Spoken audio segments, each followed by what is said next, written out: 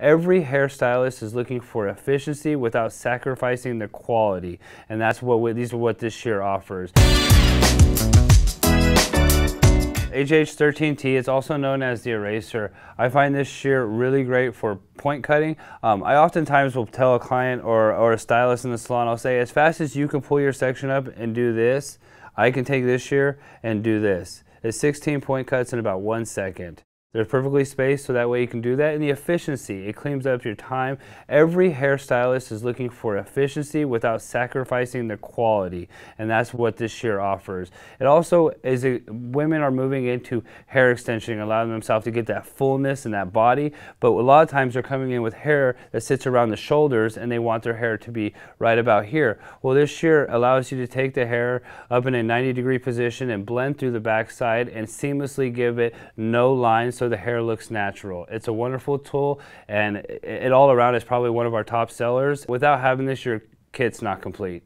So a couple ways for somebody like me who doesn't do hair to explain this to a stylist in layman's terms so they understand it easier and it's easy for me to understand is that this is actually 14 teeth, and each one of these teeth is 1/8 of an inch thick. So it's 1/8 of an inch point cut. So instead of a stylist taking that time to point cut each section, this is going to be 14 1/8 of an inch point cuts, one and done, on to the next section.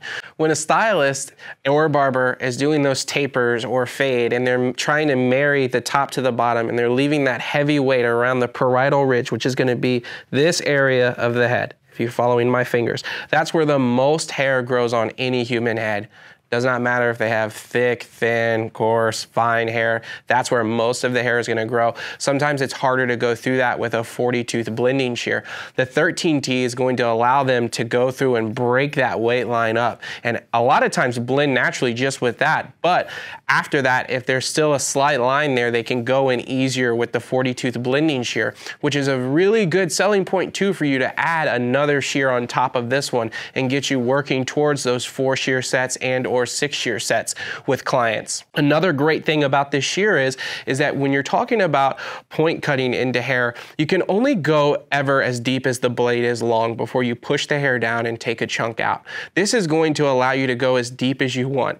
Another important thing to notice about each one of our texturizers or blending shears is that in between each of these teeth, they're all rounded out, which is going to allow the hair to always slide through and not grab. A lot of times clients and stylists don't want these shears to touch their hair because they've had bad experiences with stylists ripping their hair out with them because of the design being squared in between the teeth. Ours don't do that. So theoretically speaking, you could start at the root and go all the way through, which we obviously wouldn't advise to do. But this is going to allow you to go through and start those points wherever you want. It's super important that they know that wherever the teeth hit the blade on the hair is where those point cut reactions are going to happen. So if they only do it here, it'll only be 5 point cuts. If they do it down here, it'll be 10. So they get to have complete control with this particular shear. It's probably the safest bet out of any of our texturizers, and the reason that it sells the most is because of the versatility behind it. When men style their hair, they don't like to cake their head on with pomades and oils and all this stuff. This allows hair to fall in its natural position and have movability and texture without overusing product and allowing your hair to look wet. It speaks for itself. It's one of those shears you just have to use and get into stylist hands. If you're not putting it into a stylist hand, you're doing something wrong and doing them an injustice.